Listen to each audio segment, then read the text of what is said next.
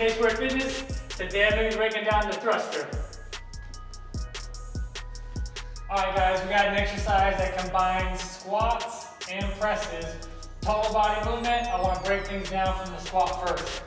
So I always talk about this, wherever your feet are, you can have them straight ahead if you have the mobility, or you can have them turned out. But the rule is you have to intentionally screw your feet into the floor, so they're not going in, but externally rotating out, so that whenever you squat down, your knees are tracking out. That puts your hips in the strongest position, turns your hamstrings on, and then the further you push out, the more upright posture you're going to have. So that's requirement number one, being able to rotate out, pop it out there. Secondly, you got to be able to properly front rack a bar. And I want you always to measure your grip, thumbs distance apart, or whatever it is for you. Make it consistent for whenever you're doing deadlifts, whenever you're doing shoulder presses. You want all this stuff to be the exact same so that the strength carries over.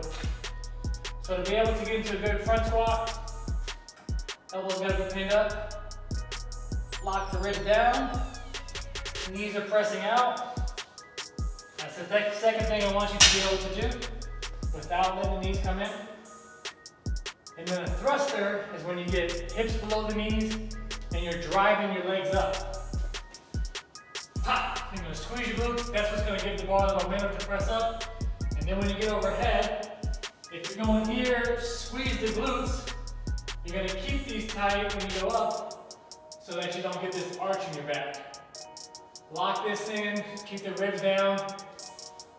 Squeeze and punch. Squeeze and punch. Use your glutes and use your legs to drive the barbell up. Measure your thumbs.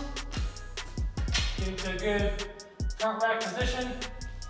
Knees out. Squeeze glutes.